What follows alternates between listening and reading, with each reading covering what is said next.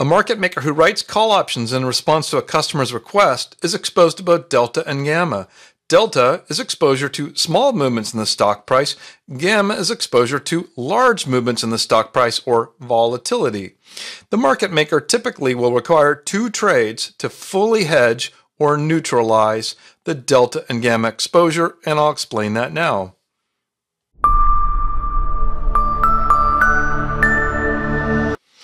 My example here is similar to an example in John Hull's Chapter 19 of the 10th edition of his book. My values are different because I've calculated delta and gamma per the option pricing model that's in this spreadsheet. So these values are realistic for my assumptions, and you can download the spreadsheet and change them if you like to get different delta and gamma values. But the situation is that we can imagine ourselves as the market maker.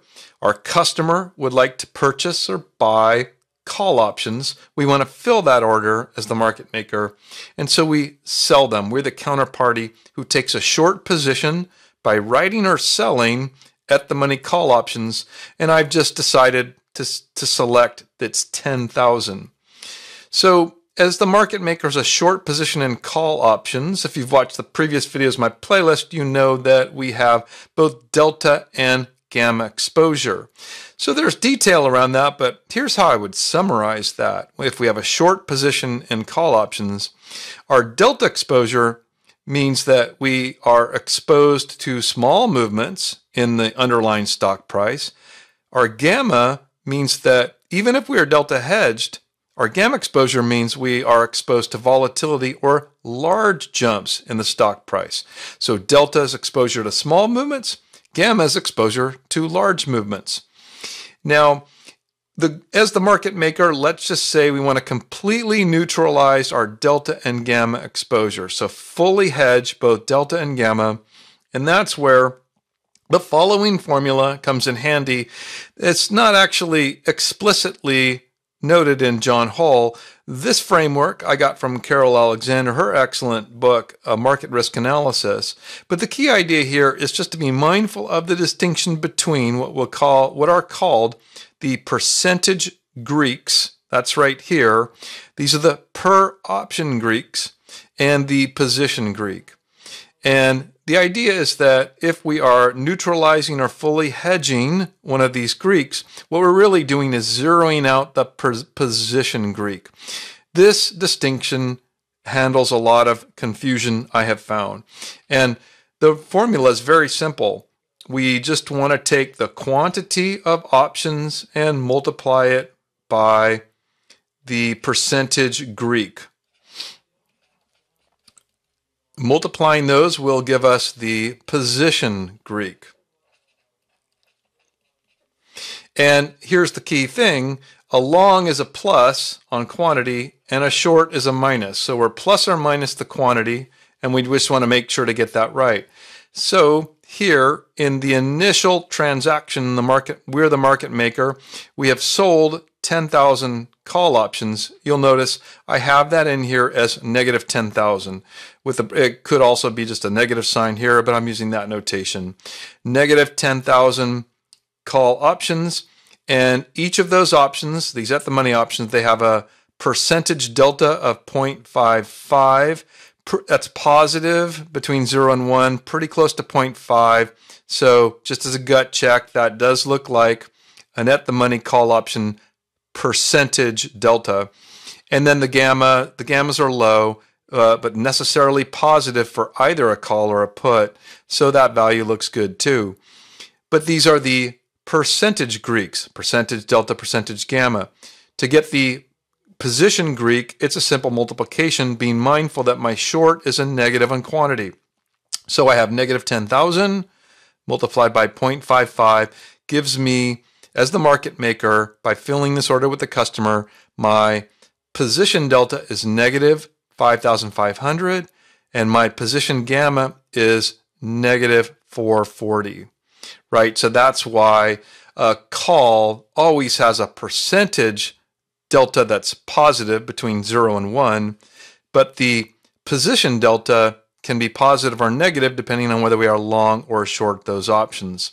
So this is the initial exposure as the market maker. My negative delta here means that's my exposure to small movements in the price. Here's my exposure to large movements in the price. So the first trade is to neutralize the gamma. And the gamma is negative 440. The position gamma is negative 440. And we could use actually any sort of option on the same underline. And here I'm just going to decide to use out of the money calls on the same underline. And so out of the money calls, you can see naturally have a percentage delta that's still positive but lower, and a percentage gamma that's lower as well. So this first trade needs to neutralize the position gamma of negative 440. And right, that's pretty simple. It's that position gamma divided by the percentage gamma of the option that I'm using to neutralize, except I'm going to put a negative there to get the direction right. So that solves for 12,055 of these options, because if I purchase or go long these options, 12,055 multiplied by the percentage gamma, 0.0365, equals a positive position gamma of 440. And over here in these columns, I'm just keeping a cumulative track here. But you can see this trade does its job and neutralizes the gamma as reflected in this summation. Okay, however, these options do have a positive delta, and by buying 12,055, I added positive 3,255 position delta to my pre-existing negative 5,500 position delta. Right? We wouldn't necessarily expect these to match or neutralize. They won't. So I have a residual, so to speak, negative 2,245 position delta after this first trade, whose job was just to neutralize the gamma. Okay, that means one more trade's required. Cumulatively, I've hedged out my gamma exposure fully. All I have is the negative position delta. The easiest way to do that is to purchase shares, right? Because here are the percentage Greeks for the shares. Sometimes we don't even articulate them because they're so obvious or intuitive. But a share, the underlying share, has a delta of 1, right? It by definition or identity. And by virtue of the fact that the delta of a share is constant at 1, right? Gamma is the rate of change of delta. Its gamma is 0. So a share naturally can do the job here without of hedging out the delta. And you can see, I'll just to be consistent, I'll take that position delta and divide by the 1, make sure I get the direction right. And you can see for the third trade here, or really the second hedging trade, excuse me, I purchased 2,245 shares. That gives me a position delta of 2,245. And now cumulatively, I have 0 position delta, 0 position gamma. I have fully hedged out my delta and gamma with these two trades.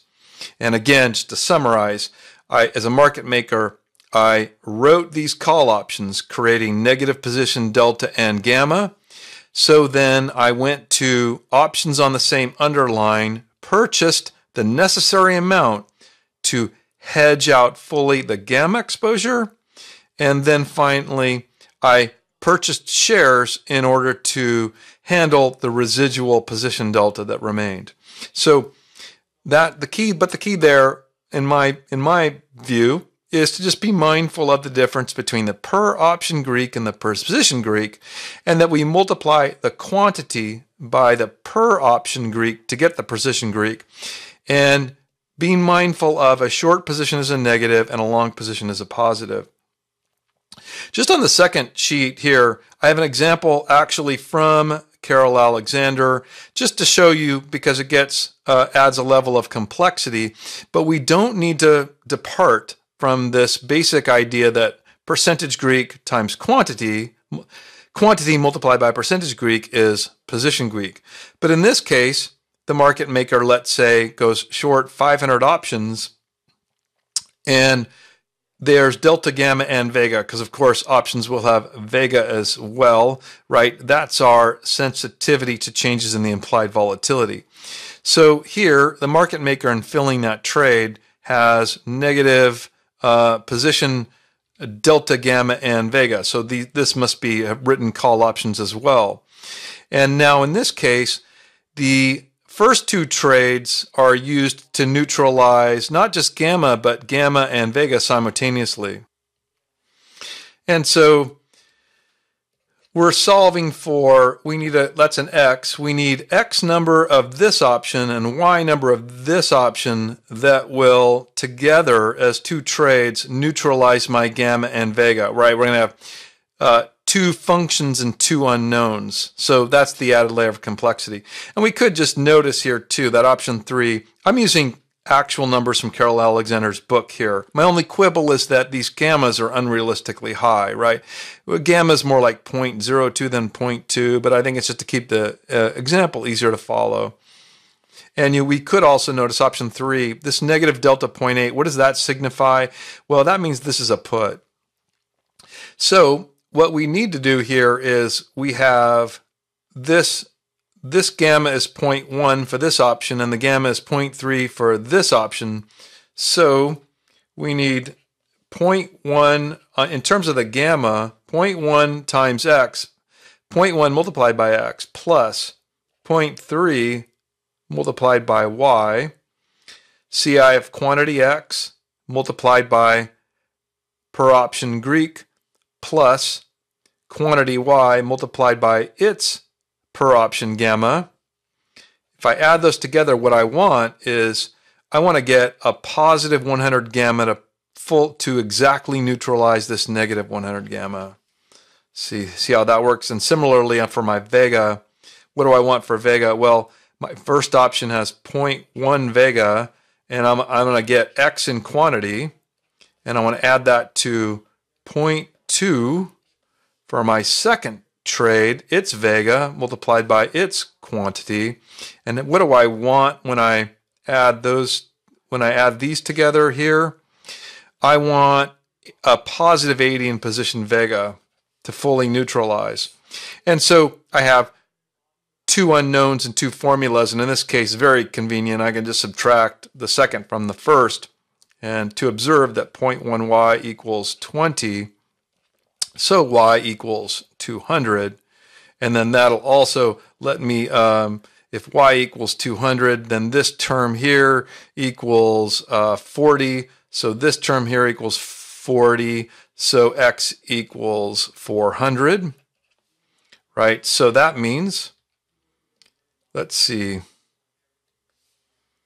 y equals 200 and x equals 400, and the point of solving for both of those is confirmed right here. Cumulatively, after these two options, if I purchase 400 of this option and 200 of this option, I will have neutralized my gamma and Vega.